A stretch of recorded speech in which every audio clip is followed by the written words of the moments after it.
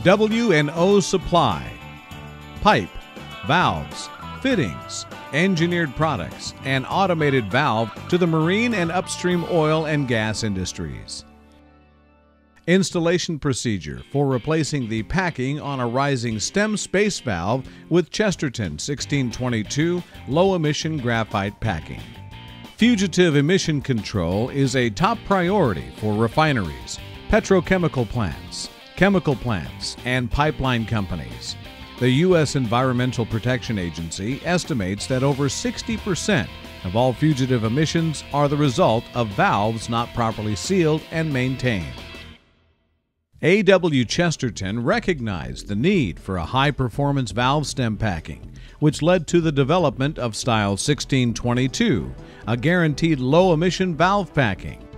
Constructed from an externally in-canal reinforced flexible graphite yarn, 1622 is a non-hardening, flexible packing that will not shrink or absorb moisture. Provided as a single spool solution, 1622 is easy to install and can be used to standardize your valves using a certified low-leaking packing technology, as defined by the U.S. EPA.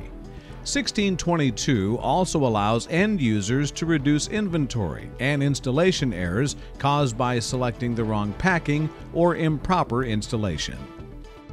1622 can be used in a variety of valve types and process applications, such as hydrocarbons, VOCs, VHAPs, steam, and most non-oxidizing chemicals within the various industries served.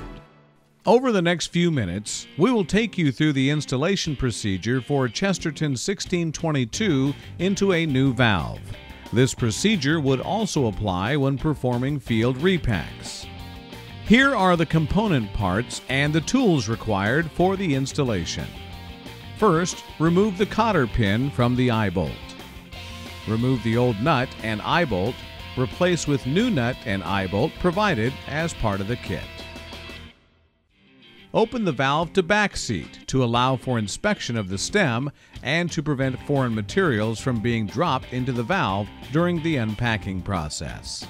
Use a clamp if available or wire to hold the gland flange and gland in an elevated position. Remove the existing packing, taking care not to damage the stem with the packing puller. Damage to the valve stem will create a leak path, allowing emissions to leak to atmosphere. Use a flashlight to inspect the packing box and stem. Be sure to remove all the old packing before proceeding. In a used valve, use emery cloth to buff out any pits or scoring on the stem that are visible. This damage can void the performance warranty on Chesterton 1622. Install the first Chesterton 1622 packing ring into the packing box. Make sure the rings are cut with a 45-degree skive cut. Carefully insert the packing ring into the packing box, ensuring the 1622 is completely around the valve stem.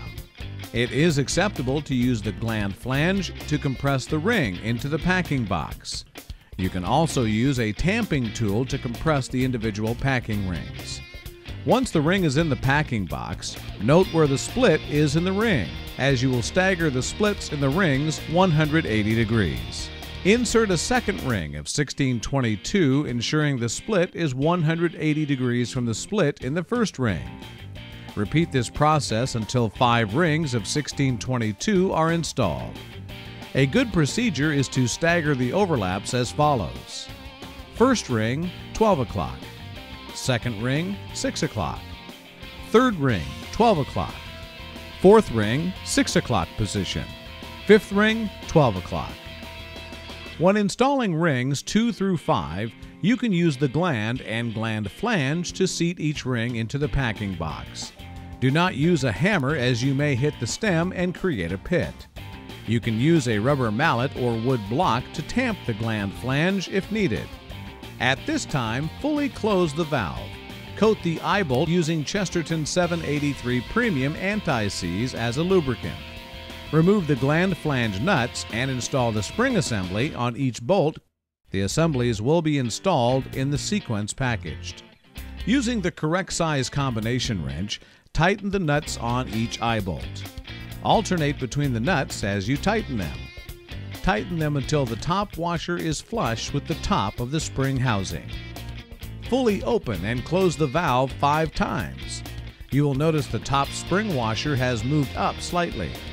Use the wrench to tighten each nut so the top washer is once again flush with the top of the spring housing. Your valve is now tightly sealed and ready to put into service. For additional information on W&O Supply, please visit our website at www.wosupply.com.